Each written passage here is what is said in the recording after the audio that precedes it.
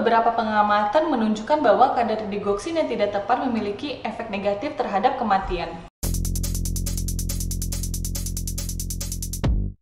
Assalamualaikum warahmatullahi wabarakatuh. Selamat datang kembali di channel Alkindi Herbal. Pada kesempatan kali ini kita akan membahas tentang digoxin dan peningkatan mortalitas. Digoxin telah diperkenalkan dalam praktik klinis untuk penggunaan pengobatan gagal jantung simptomatik pada pasien dengan gangguan fungsi ventrikel kiri dan rate control dengan atrial fibrilasi. Namun beberapa pengamatan menunjukkan bahwa kadar digoxin yang tidak tepat memiliki efek negatif terhadap kematian. Gagal jantung dengan ejection fraksional hanya 31%, naik menjadi 55% hanya dalam waktu 6 bulan. Pas Santri?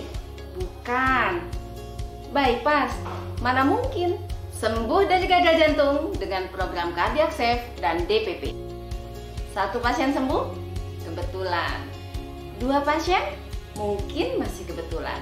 Ribuan pasien sembuh? Masih kebetulan. Digoxin memiliki jendela terapi yang sempit dan dapat menyebabkan bahaya jika tidak diberikan dengan hati-hati dalam pengukuran kadar digoxin. Oleh karena itu, mempertahankan kadar serum secara ketat sangatlah penting. Berdasarkan penelitian Rector et al. Menunjukkan dalam analisis post-hoc dari percobaan DIG, kadar digoxin serum yang lebih tinggi atau didefinisikan sebagai lebih besar sama dengan 1,2 nanogram per mililiter secara bermakna dikaitkan dengan peningkatan mortalitas.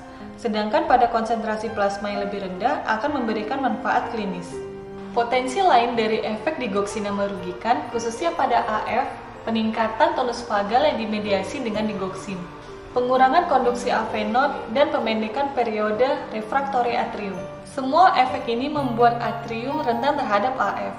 Digoxin juga telah ditemukan dapat menggandakan kekambuhan AF setelah terjadinya kardioversi, sehingga digoxin dapat memprovokasi takikardi paroksisma atrial, takiardia ventrikel termasuk pasikular atau takikardi ventrikel dua arah, dan bradikardi serius termasuk blok AV derajat tinggi, terutama bila terdapat kelainan elektrolit. Hal ini mengindikasikan bahwa terapi digoxin khususnya tanpa kontrol kadar serum yang tepat akan mengakibatkan peningkatan kematian terhadap pasien dengan AF atau Atrial Fibrilation atau CHF, Cardiac Heart Failure.